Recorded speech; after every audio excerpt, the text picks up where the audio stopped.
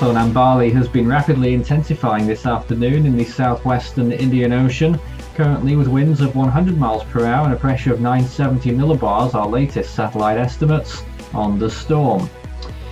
However, it's not expected to be a major land threat at any point really. St. Brandon is on the CDPS scale for a potential landfall, and by that point it will probably have weakened below tropical storm intensity, so it's barely even a stage 1 on the CDPS with minor impact expected.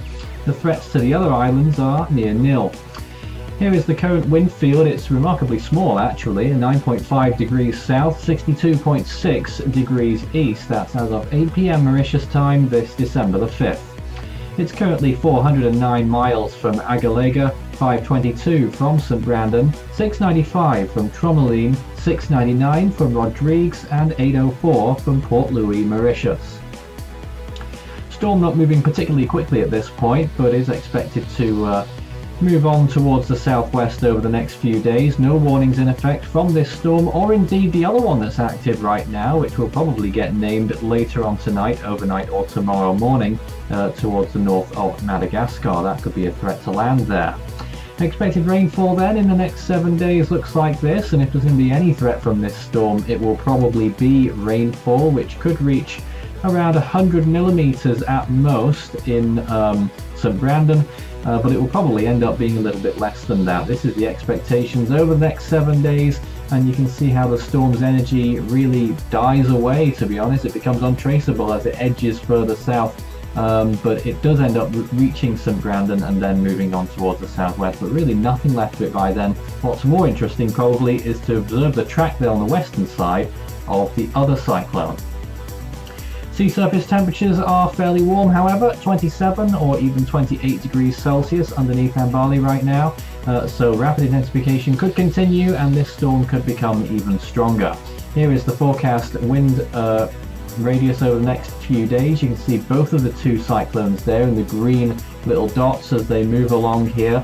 As you can see, Ambali dies away pretty soon. It probably won't be quite as quick as what the models depict because they haven't foreseen this amount of strengthening largely.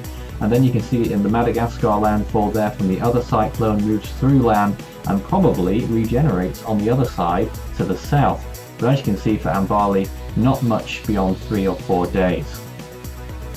Nonetheless, chances of tropical storm force winds are still there, although they're fairly low. 20% at St. Brandon, 10% at Rodrigues, and 5% on Mauritius. Other areas have negligible chances of tropical storm conditions.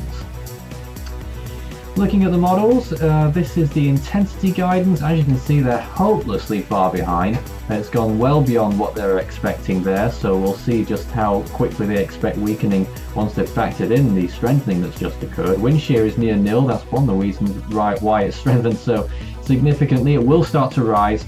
And on the left-hand side, you can see the track forecast looking a bit like a spider, actually, on that latest model guidance, but none of those tracks take it over any land areas.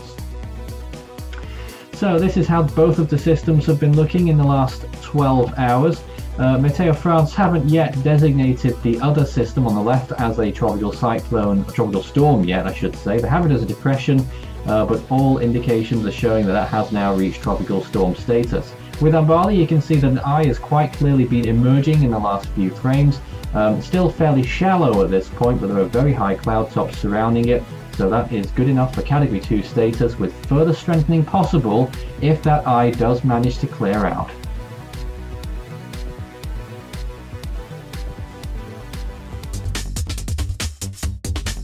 You can follow Force 13's outlets, the website force13.com. You can also find our YouTube channel. If you're not there already, you may well be. Good chance of that. Subscribe if you haven't. You can also find our Facebook page, search Force 13 all in text, and our Twitter handle, it's @Force13 on there. You can also help the project become even better by becoming an Ultimate Fan on YouTube. To see the full list of Ultimate Fan benefits and to join, visit youtube.com/force13/join. With a special thanks to our top supporters this month. You can also check out our growing merch store so you can show Force 13's colours wherever you go. You can also find a link to our Discord server underneath this video in the description.